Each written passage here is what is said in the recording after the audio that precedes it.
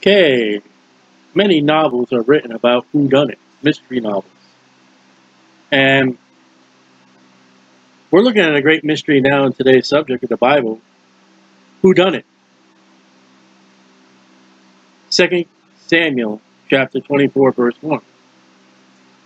And we're going to look at a subject here now. We don't know whodunit. I don't know, when we get off the glory, we'll find out whodunit. Some preachers say we will find out all the answers when we get the glory. But let's stay with what we have. In 2 Samuel 24:1, and again the anger of the Lord was kindled against Israel, and he moved David against them to say, go number Israel and Judah. God is angry with the inhabitants of Judah, and upon the king of Judah, God caused David to number Israel. We're not going into the census. We're going to get with the facts that we have at hand with the study. God is angry with Israel. Upon the king of Israel, David, God moved David to number Israel. Sin. 2 Chronicles 21:1. Some of you know what we're looking at. Some of you may not have an idea, and you'll grow. You'll say, wow, I never saw that. Amen. Glory to God. Some of it's a refresher. And First Chronicles. I'm in Second Chronicles. First Chronicles. That was really out of context. First Chronicles 21:1. And Satan stood up against Israel and provoked David to number Israel. Satan stood up, got up against Israel, and he provoked David to number Israel. 2 Samuel 24:1 says that God was angry with Israel, and he moved David to number Israel. 1 Chronicles 21 says Satan stood up against Israel, and he provoked David to number Israel. And 1 Samuel 24 and 1 Chronicles 21 are the same story. This is where David purchases the land, Jerusalem, for the temple. The title deed that's in the Bible of that land right now, where the Dome of the Rock is. But we're not looking at that. So one place says God, and another place says the devil. So surely we have a contradiction in the Bible. Job chapter 1. Job chapter 1.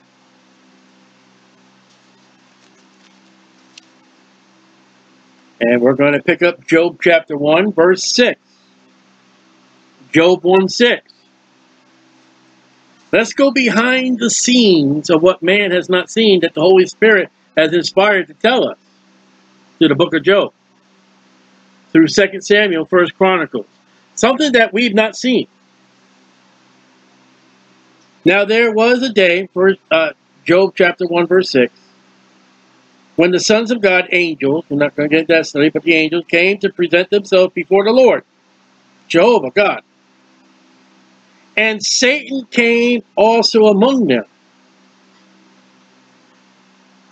Did you know up to Revelation 12, you're going to see Satan in heaven? Here he is. Job is the first book written in the Bible. This is about the time of the time of the life of Job, the grandson of Esau. And the Lord said unto Satan, did you know God talks to Satan? Whence cometh thou? And Satan answered the Lord and said, from going to and fro in the earth, and from walking up and down in it. And the Lord said unto Satan, hast thou considered my servant Job? Okay, we were talking about David. Now let's look at Job.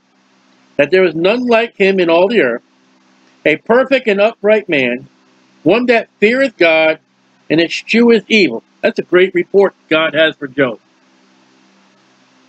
I hope I hear a well done. Then Satan answered the Lord. Did you know Satan talks to God? Does Job fear God for naught? Hast thou not made a hedge about him? Have you not protected him? And about his house and about all that he has on every side? Thou hast blessed the work of his hand, and his substance is increased in the land. But put forth thy hand, God's hand, put your forth hand, God, now and touch all that he has, and he will curse thee to thy face. And the Lord said unto Satan, behold, all that he hath is in thy power. Only upon himself put not forth thy hand. So Satan went forth from the presence of the Lord. Satan says, oh yeah, you're protecting him. God says, do whatever you want, but do not touch Job himself. Okay, so verse 13, his children are having a time together. Verse 14, verse 14 and 15, here comes the Sabians. They steal and rob, death. 16 and 17, the fire comes down from heaven. And if you study the Antichrist, he's going to have fire come down from heaven. Revelation. And then 17 and 18, there's another carrying away of livestock in human life. And then verse 19 and 20, Job's children are killed by a weather phenomenon, a great wind. And verse 20, Job says, naked I came forth from my mother's womb, naked shall I return thither. The Lord gave, the Lord has taken away. Blessed be the name of the Lord. In all this, Job sinned not, nor charged God foolishly. Okay, who did it? Well, the devil did it. God said, okay, go after Job's possession, leave Job alone. And Satan went from the presence of the Lord, boom, boom, boom, boom, boom. But it's recorded that God gave Satan permission. And God set bounds for Satan. Chapter 2 of Job. Verse 1, again, there was a day when the sons of God came to present themselves before the Lord. And Satan came among to present himself before the Lord. Chapter 1. The Lord said unto Satan, from whence comest thou? And Satan answered the Lord and said, from going to and fro in the earth, and from walking up and down in it. Chapter 1. And the Lord said unto Satan, hast thou considered my servant Job, that there is none like him in the earth, a perfect and upright man, one that feareth God and escheweth evil. Chapter 1. And still he holdeth fast his integrity, although thou, Satan, movest me against him to destroy him without cause. We got a problem. Chapter 1, everything God told Satan, go do it, just leave Job alone. Satan went out and had a field day. And God says, you moved me. And God says, moveth me against him and destroy him without cause. God took personally the actions of the devil because God allowed the devil to do it. More. Verse 4, Satan answered the Lord and said, skin for skin. Yea, all that a man hath will he give for his life. But put forth thy hand, again, chapter 1, now and touch his bone, and touch his flesh, and he will curse thee to thy face. The Lord said to Satan, behold, he is in thy hand, but save his life. So went Satan forth from the presence of the Lord. Satan gets the permission. He gets the charge. He gets the restrictions. Satan's gone. and smote Job with sore boils from the sole of his foot and unto his crown. Okay? The devil did it. Yeah, the devil did, but God gave him permission. And what we learn in Job chapter 2, verse 3, when God gives the devil permission with restrictions, God says, you did it, I did it.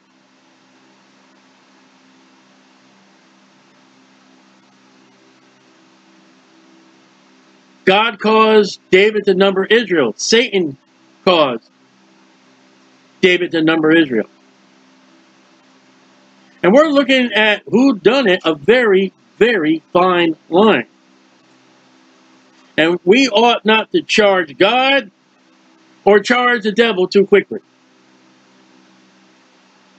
And I've been in a church where it's the devil, oh smutty face. You gotta be careful. Because if it is the devil doing it, according to Job 1 and 2, God has allowed him with restrictions. Now let's look at 2 Samuel 24. Back to 2 Samuel 24.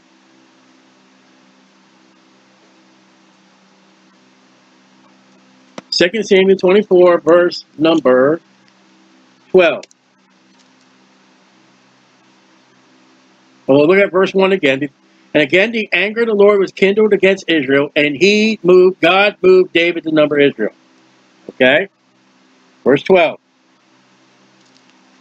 Satan made me do it.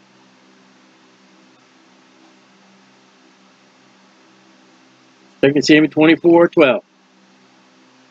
Go and say to David, thus saith the Lord, I, God, offer thee three things.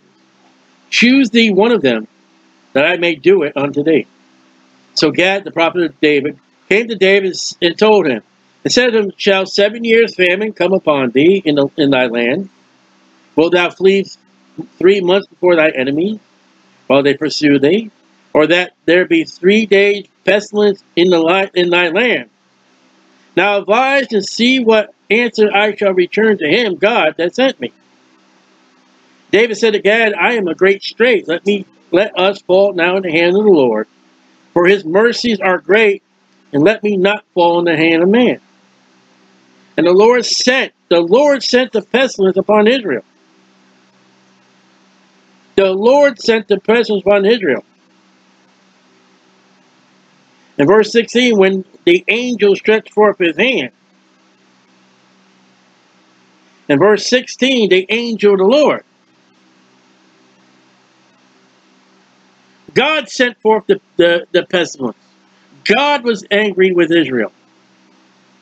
God chose a sin for David to do that he can chastise his people, Judah. God did it. There it is. 1 Chronicles 21. 1 Chronicles 21. Look at verse 1 again. And Satan stood up against Israel and provoked David to number Israel. Now look at verse 9, same chapter.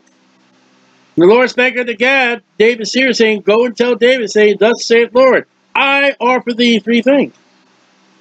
Verse 12, the angel of the Lord.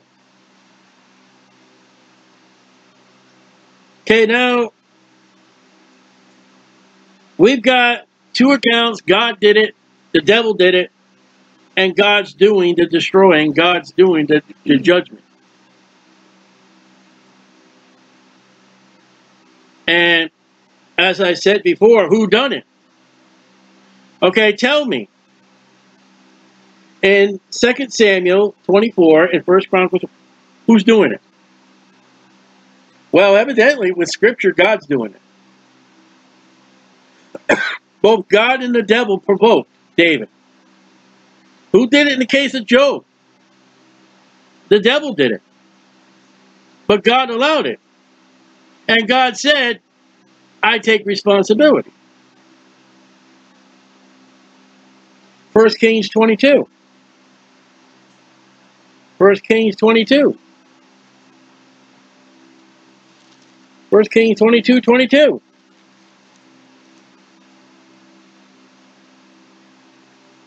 And the Lord said unto him, this is the lying spirit, wherewith, and he, the lying spirit, said, I will go forth, and I will be a lying spirit in the mouth of all his prophets. And he said, thou shalt persuade him, and prevail also, go forth and do so. God is in heaven, as we saw in Job chapter 1. And the king of Israel has done evil in the sight of God. It is not right with God. And God's sitting up in heaven and said, hey, I need someone to persuade Ahab, verse 20. I want Ahab to fall. I want judgment upon Ahab. And there's a little commotion going on in heaven. And up comes this spirit, stands before God. And he says, I'm a lying spirit. John 8:44, the devil. Lord God, if you send me, I will go lie in the prophets of Ahab to destroy him. And God says, go ahead. I send you to go be a liar. And I send you to the pulpit of men so you can lie to the king. God says, I send you. Do you realize today in 2019 that there are liars in the pulpit? And they could be sent by God? It is a remarkable thing that God could send a lying prophet, 1 Kings 22. And that lying prophet is the devil or devils of the devil.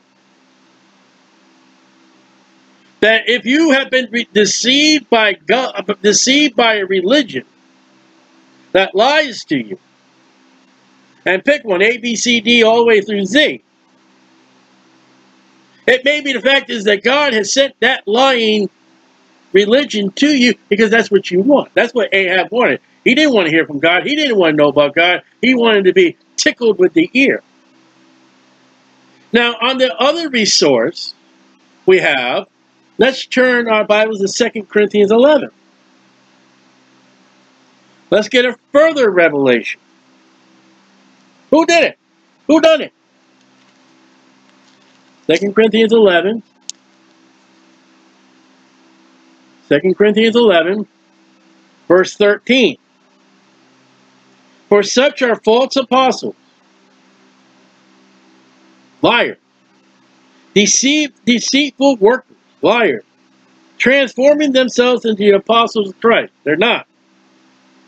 And no marvel, for Satan, there he is again, Satan himself is transformed into an angel of light. Be careful of seeing light.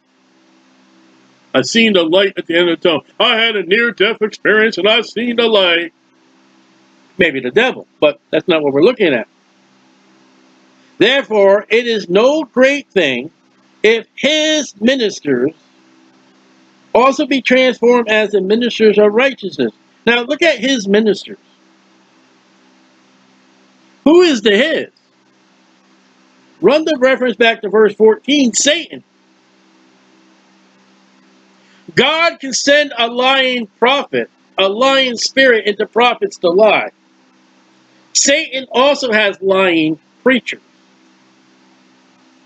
and denominational heads and religious hierarchies, may I say. So if there is a religion out there that are lying to the people, who sent them? God? Possibility. Who sent them? The devil? Possibility. Who? Where's that fine line? Do you realize the worst thing that God can do, and I say that tongue in cheek, is he can give you exactly what you want, and what you want may not be good for you. And the people at the judgment will say, Lord, didn't we prophesy in your name? Lord, didn't we do this in your name? Lord, didn't I belong to this church? Lord, wasn't I baptized? Lord, didn't I? Depart from me, ye workers of iniquity. I never knew you. You were deceived, because that's the bargain shopping you wanted from God. And if you don't want the truth, as Ahab did not want the truth, God will give you the untruth that you want. And as the case of Job, the devil said, I want to get him, I want to get him, I want to get him. And God said, okay, go get him, restrictions. And God says, I'm going to get him, I'm going to get him, I'm going to get him. He says, devil, step up. Yeah, I want to use you to get him. Let me have him. And when God attacked his people, Judah, in the time of Jeremiah, God said to Babylon, yeah, I want you to go get him. I want you to completely destroy Judah in the temple. Yes, sir, do it.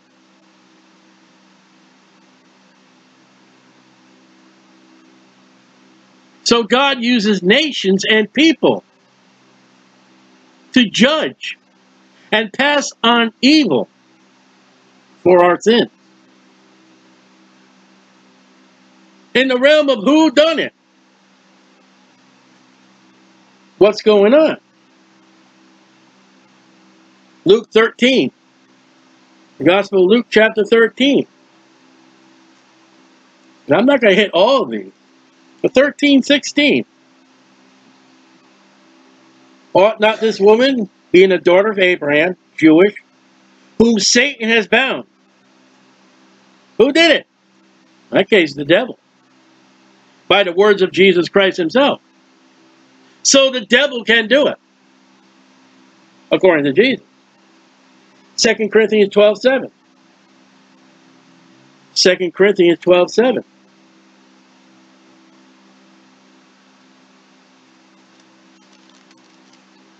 2 Corinthians 12:7. And least I should be exalted above measure through the abundance of the revelations that was given to Paul. There was given to me a thorn in the flesh, a messenger of Satan, to buffet me, lest I should be exalted from above measure. Paul says, God has been so great to me, Job. Satan came and gave me a thorn in the flesh. No, he did not. Read it. A messenger of Satan. Satan said, come here, guy. Go get Paul. Isn't that interesting? If you were to study the book of Job, you realize I think those three friends of Job were messengers of Satan. His wife was a messenger of Satan. Curse God and die.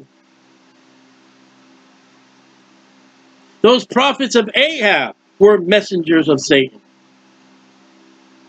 Now here is somebody sent by Satan, by the works of Satan, but do you not think in heaven, the scene that we don't see, that the devil is anxious to kill Paul, get Paul, destroy Paul, and God's like, no, but you can go ahead and chastise him. You can give him a little humbling experience, but you can't do this, you can't do that, you can't do this, you can do that, you can do that, but you can't do that. Job 1 and 2. And Satan had sent out a messenger. Genesis 3:16. Genesis 3:16.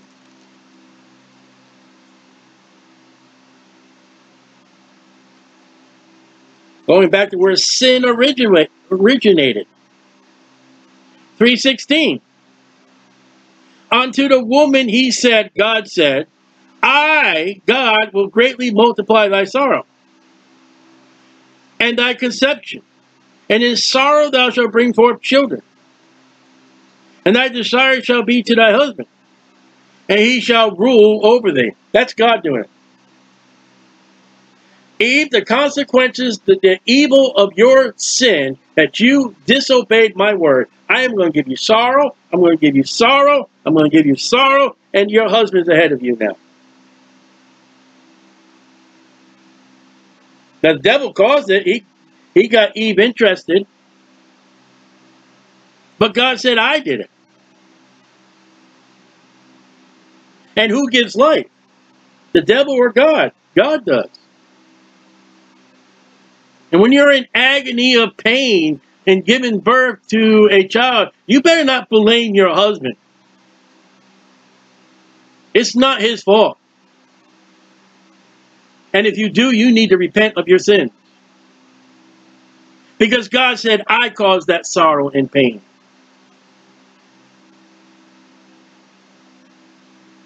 And if you don't want your husband ahead of you, you better repent, because God says, I put him ahead of you. There are actions in the Bible that God says, it's me. There are actions in the Bible that the devil says, it's me. There's actions in the Bible that God says, the devil did it. There are actions of prophets in the Bible that says the devil sent someone to do it. There are things in the Bible says that God allowed it. And with restrictions. Exodus 32. Exodus 32. Exodus 32. And there's tons of examples of this. Exodus 32, 35.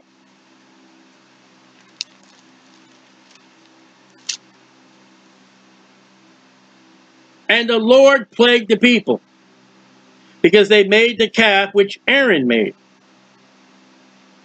Who did it? God. Judgment, chastisement. You went against what God told you to do. God will get you. Now there's a realm here.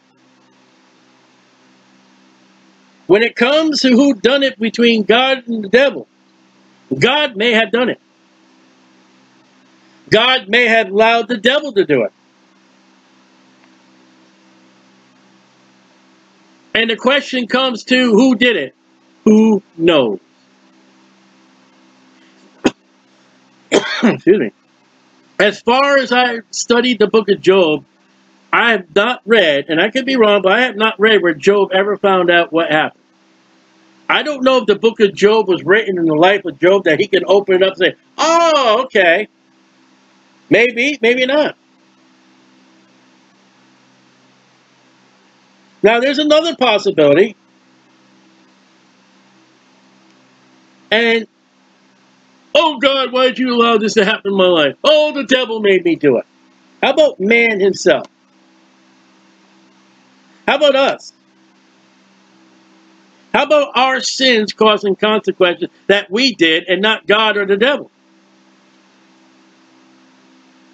How about in America when we have alcohol and there's a warning on the alcohol, and doctors warn us about alcohol and our liver and our body and our family and the destruction that alcohol brings,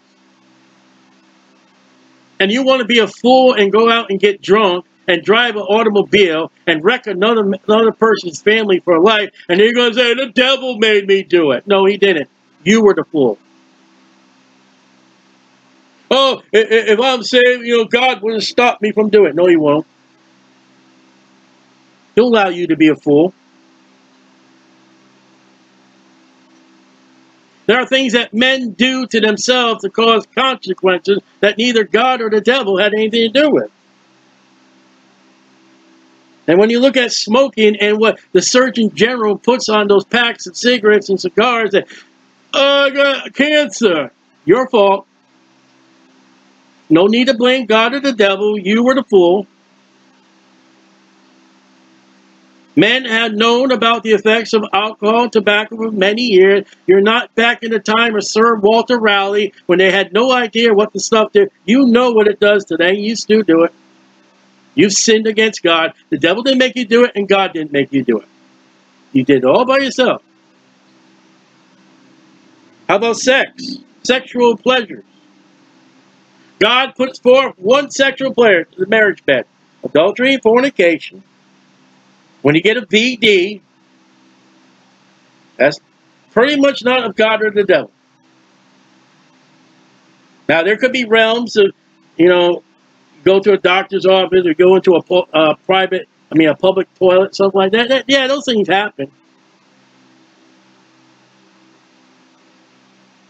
Listen, you want to play with fireworks and blow your fingers off. Don't blame God you are missing 2 or 3 fingers. because you got drunk on the 4th of July and you blew your fingers. That's you and your stupidity.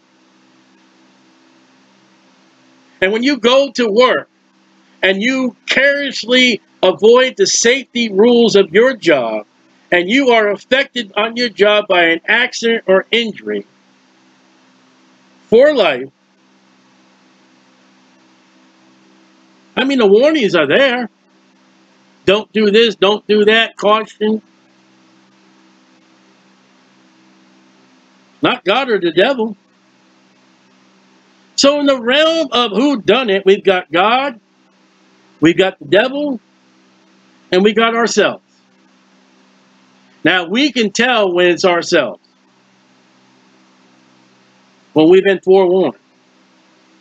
And when a man goes off into hell for all eternity, and he's had someone give him a gospel tract, open the Bible, he's had a religious radio station, he's come across a man preaching on the TV, he hears him preaching on the street, he has somebody sends him gospel tracts, he sees the manger scene at Christmas and hears about the resurrection at Easter, and he still keeps going the wrong way outside of carols and hymns.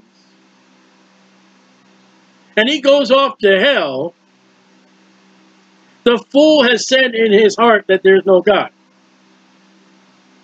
And that not only fits atheism, that fits everybody who's in a religion. Because if you're in a religion, you don't have God.